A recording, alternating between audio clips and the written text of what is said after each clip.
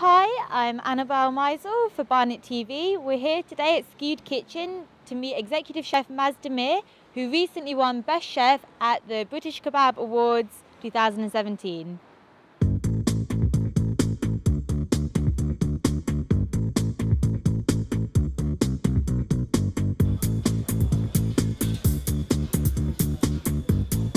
Hi, I'm here with Maz, the Executive Chef of Skewed in Barnet. So tell me, where did your passion for food come from? Passion for food. At the age of probably I would say 14, 15, after school, my parents used to own a greasy spoon cafe. So I would often, after school and on the weekends, I would go and help them out. So that's how I sort of went into the industry, and then the more time I sort of spent at work, and the more involved I got in the kitchen, the more I started, I'm really enjoying this, I'm really liking this, and it just helped me to sort of, find out, about my passion. So obviously after you left school, so how did you then go to becoming a restaurateur? So basically, I took over from my dad, literally, my dad and my mum, because my mum used to work as well. So that's how I sort of got into it, and I started running it myself, my own way, if you'd like, and that's how I sort of got into it. And then I sold the business, opened a different one, and then I went and started training in different cuisines, different restaurants. What can people expect when they come into Skewed's?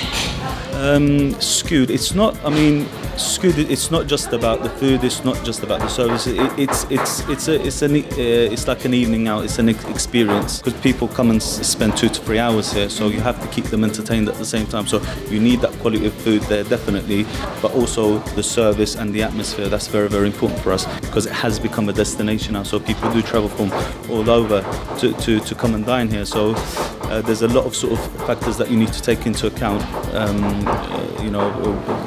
for your guests. So yes, open theatre, cooking, cocktails, the bread oven is all exposed, so people actually see a lot of the action.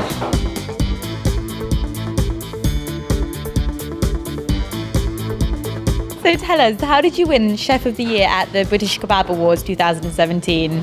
Okay, I think how it works is the judges secretly dine in different restaurants, and then obviously the ones they're impressed with, they actually nominate. So that's how it sort of works. So secret diners, they come in, and if you're good enough, you get nominated. How did you celebrate after you'd won the awards? To be honest, we didn't really have much time to celebrate. As soon as the awards were over, I had to cook for Chris Evans on BBC Radio 2 the next morning. So literally 4 o'clock in the morning, I had to wake up and start the prep and take it to the West End. And I had to send my kebabs over to Chris Evans on BBC Radio 2, which I joined at 8:30 in the morning, so with this show. And then I had to cook, and in the afternoon I had to cook for the House of Parliament. Wow. So it was a very, very sort of a busy next day, if you'd like. So we didn't really have a lot of time to celebrate, but it was all an experience, definitely. And what did Chris Evans say about your kebabs? Oh yeah, he loved it. He thought it was the best that he's ever tasted, definitely. So what's next for you then? Obviously there's so much you can do as an individual, so it is all about the team. So I'd like to congratulate the whole of my team, because they deserve the award as much as I do. I truly believe that. I've got an excellent team, and we're recruiting new people at the same time. And there's, like I said, as an individual, there's so much you can do. It's all about the team. It's all about training the chefs and getting them to sort of look at the same angle as you do to the style that we do here. So it's not easy, but you've got young enthusiastic chefs, and like I said, I want them to see it as a career rather than a job. So, and it does keep them on their toes, and they love it. They really enjoy it. And at the same time, we get involved with a lot of charity events. Like we were recently involved with Cook for Syria charity event, which was really, really good. We raised quite a bit of money for them. So it's just, the sort of more time you spend, the more involved you get with society at the same time, and different charities as well, yeah. Thank you so much for taking your time to talk to us today and showing us around your beautiful restaurant. And I look forward to trying your kebab. Thank you. You know what you think? I will do. Thank you.